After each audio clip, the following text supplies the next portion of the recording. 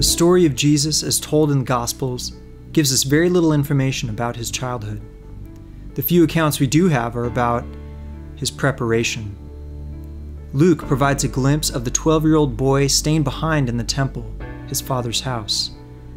And it is in this story that we see Jesus beginning to grasp his true identity and the significance of his calling. We hear nothing more about Jesus for at least 18 years, at which point John the Baptist appears on the scene to prepare the people for the Messiah. To his great surprise, Jesus tells John to baptize him, and in so doing, Jesus demonstrates perfect obedience to the Father and identifies himself with the very people he came to redeem.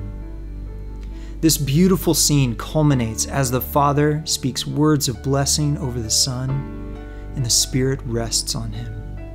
And that same Spirit led Jesus into the wilderness, and after a period of fasting and prayer, when he was hungry, weak, and vulnerable, the enemy tempts Jesus to take the easy way out and avoid the cross.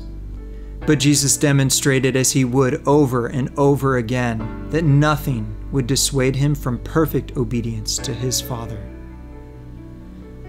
Finally, we see Jesus emerge from the wilderness and make the strategic decision to head north into Galilee, where he would choose 12 very ordinary young men to become his disciples.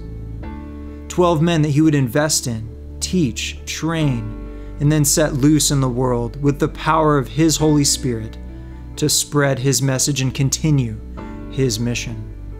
And now the message and the mission remain the same. He is still calling people to follow him. That is why we are here, and that is why we study his story.